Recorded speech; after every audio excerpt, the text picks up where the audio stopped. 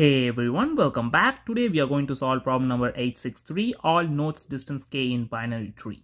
First, we will see the explanation of the problem statement, then the logic on the code. Now let's dive into the solution. So in this problem, we have a binary tree with target and variable k, right? So we need to find node values that are at k distance from the target 5, right? So here the target node is 5 and we need to find nodes that are at a distance of k, that is nodes that are at a distance 2, right? So from target 5, 3 is at a distance 1, but if we go further, 1 is at a distance of 2, right? From 5, 1 is at a distance of 2. So 1 will be the first node. We don't have to check further because these are distance 3, right? We can just break from here.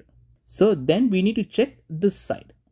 So here 6 is at a distance of 1 from 5, and from 6 there are no nodes, so we can just return. Then we need to check the right side of 5. So from 5 we can reach 2 with a distance 1. Then we can go further from 2. We can reach 7 with a distance 2, right? From 5 we reach 7 with a distance 2. So 7 will be a valid node.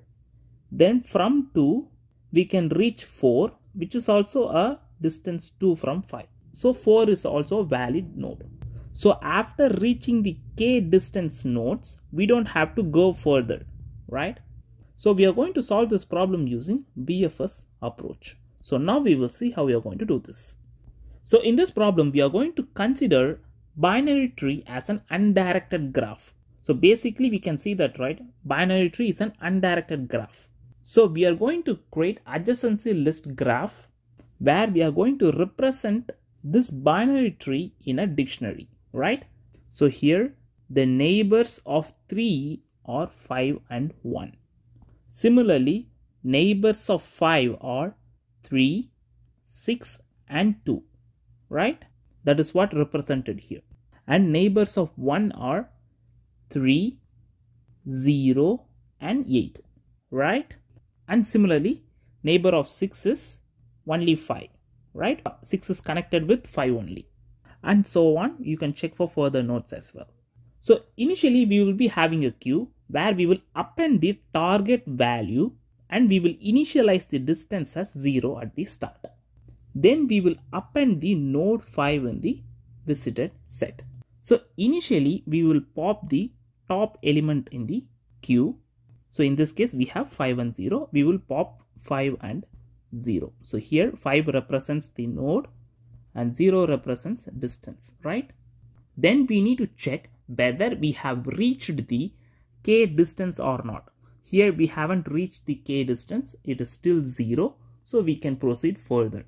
So now we are going to visit the neighbors of 5. So we can use the graph that we created at the start to get the neighbors.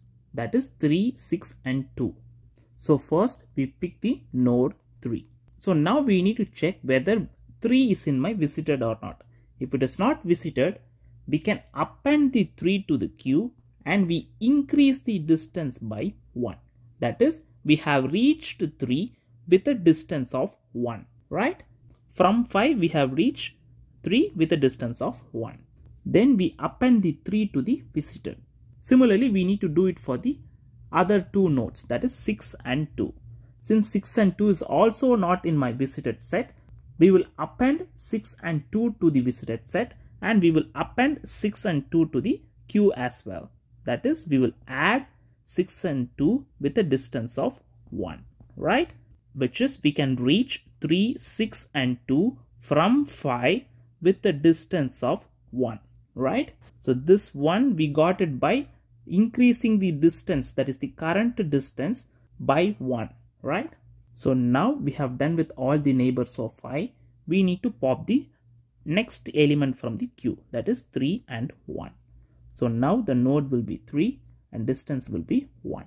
So now we need to check whether the distance is equal to k, whether we have reached the k distance or not. Here we haven't reached the distance 2. So we need to proceed further. So we pick the neighbors of 3, which is nothing but 5 and 1. Since 5 is already in my visited set, we don't have to visit 5. So we visit 1. So we need to append 1 to the visited set. So then we need to append 1 to the queue, and we will increase the distance by 1, which becomes 2. Here the distance is 1 and we need to increase it by 1. So now we have done with all the neighbors of 3. We pick the next value from the queue, which is nothing but 6 and 1. So node becomes 6 and distance is 1. Now we need to check whether we have reached the k distance. No, we haven't reached yet. So we proceed further to get the neighbors of 6. So the neighbors of 6 is nothing but 5. Since 5 is already visited, we don't have to proceed further.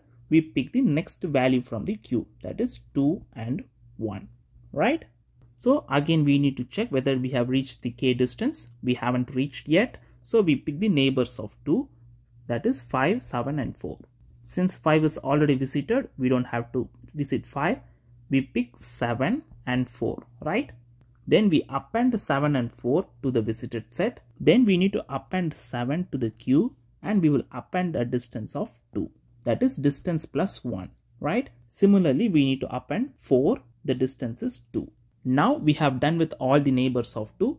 We need to pick the next value from the queue. That is node 1 and distance 2. So now we need to check whether we have reached the k distance or not. Yes, we have reached, right? So we need to append 1 to the result. So we need to keep on doing this process until we get all the nodes that have a distance of 2. So in this case, 1, 7 and 4 will be the answer for this particular input. So whenever we reach a distance that is greater than k, we break, right? We don't have to go further. That's all the logic is. Now we will see the code. So initially we will be having a graph dictionary. So in order to create the adjacency list, we will be writing a separate function to traverse through the binary tree, and we will append the parent and the node values at the same time, right? Since we are treating the binary tree as a undirected graph, right? So then we need to create a queue where we will append the target node and the distance 0 at the start.